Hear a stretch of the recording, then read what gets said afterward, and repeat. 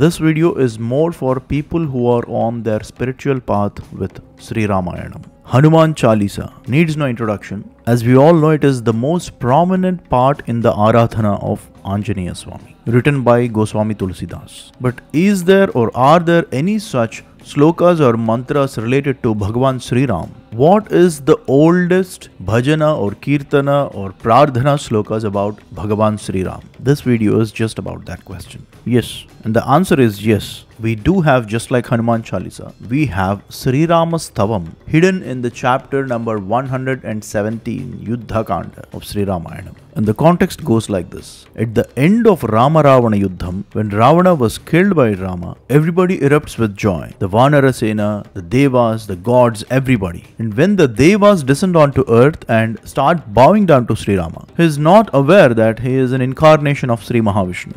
Throughout his life, he was born as a common man and he lives his life as a common man. And the entire Sri Ramayanam, this chapter number 117 in Yuddha Kanda, this is where he was reminded that he is the avatar of Sri Mahavishnu. To remind that Sri Rama himself is an incarnation of Sri Mahavishnu, Brahmadeva sings this STHAVAM in the praise of Sri Rama. This is called as Sri Rama's STHAVAM, and like I said, this Sri Rama's STHAVAM is hidden in the chapter number 117 Yuddha Kanda of Sri Ramayanam. Unfortunately, it was not that prominent. We don't know much about this STHAVAM as much as we do about Sri Hanuman Chalisa.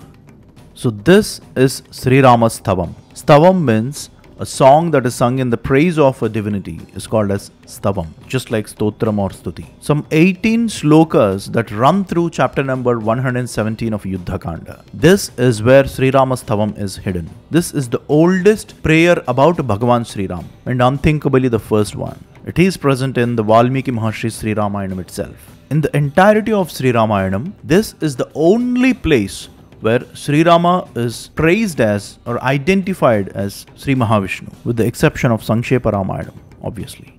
And some of the slokas of Sri Rama's STHAVAM goes like this. Bhavan Narayano Deva Sri Mams Chakrayudha Prabhu Ekashrungo Varahastvam Bhuta Bhavya Sapannajit. Sri Rama, you are the Lord Narayana himself, the glorious God who wields the Chakrayudha, and you are the Adi Varaha who conquered the enemies in the past and will in the future. Sita Lakshmir Bhavan Vishnur Devah Krishna Prajapatihi Vadardham Ravanasyeha Pravishto Manushim Tanum. Brahma says that Sita is none other than Goddess Lakshmi herself. And Sri Rama, you are the incarnation of Lord Vishnu. And you came down in the human form as Rama. Here the interesting part is, at the end of Sri Ramayanam, as part of this STHAVAM, Brahma addresses Sri Rama as Krishna as well. At the end of this STHAVAM, just like how we have Joy Pade Hanuman Chalisa Hoi Siddhisa Ki Gaurisa, just like that, it's also written here that whoever recites this STHAVAM will live in peace and prosperity.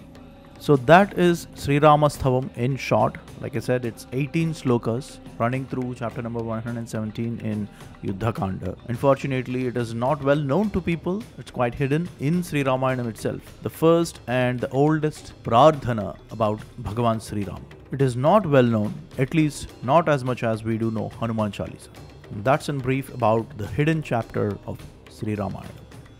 And as always, thanks for watching.